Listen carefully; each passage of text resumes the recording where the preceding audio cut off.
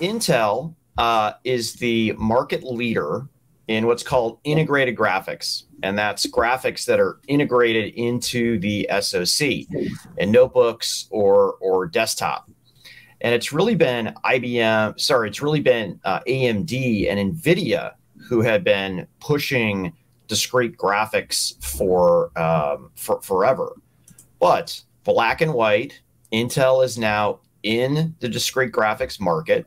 And this week it announced Arc 3, 5, and 7 for mobile. And that's not for smartphones mobile. That's for notebook. So I think it's been since 1998. I'm going to have to go double check with the i740.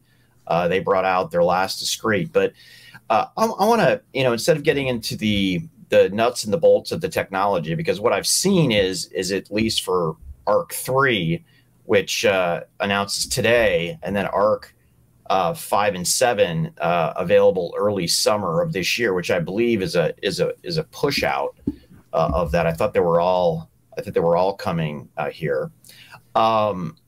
It's a good. There's no other way to look at this other than positive, right?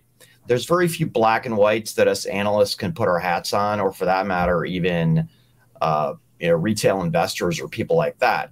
But this is a black and white, right? One day Intel isn't in the discrete graphics market, and now it is. And I think that's the thing that should be focused on.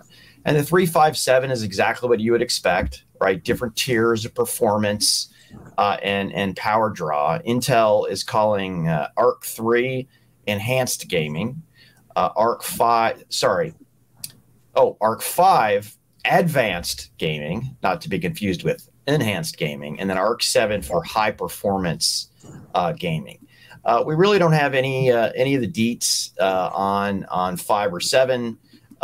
Looks like OEM support is pretty strong, at least the ones that we were briefed under NDA. It looks like what I'll call the leader SKU is a design from Samsung that was announced at CES 2022. The final, it's called the Galaxy Book 2 Pro. The final thing that I want to talk about is looking at the future, right? There are a lot of interesting things you can do when you have access to the CPU and the GPU, and you fund most of these notebook designs, which, unlike AMD, Intel does more than anybody. And there are some interesting things you can do with power. There are some interesting things you can do with actually sharing performance between the iGPU and the discrete Arc GPU. So, I think that's really what I'm looking at is, can Intel do what AMD can't by integrating the CPU and the GPU? Yeah, first of all, this was a big announcement. We've all been sort of waiting on the edge of our seats to see, can Intel come into this space? Can they not only enter it, can they be good at it? Intel's been under a lot of pressure across the business to grow, to diversify. We heard at Investor Day, Pat Gelsinger, not Pat Moorhead, although both of you are semiconductor bulls, seemed very optimistic that the Arc business would be important and meaningful and somewhat a quick trajectory to get into the billions of dollars of revenue for Intel. Of course, gaming is an opportunity. I do think Intel's always had on the desktop side some pretty strong support in specific areas related to GPUs, but on the PC, on the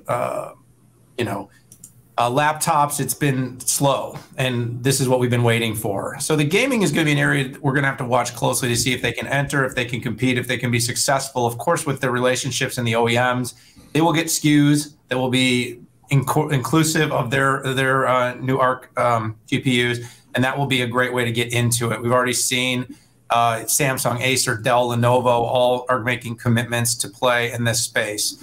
As they go up the stream with Arc 5 and Arc 7, will those provide more of a strength and competition to the AMD and NVIDIA SKUs.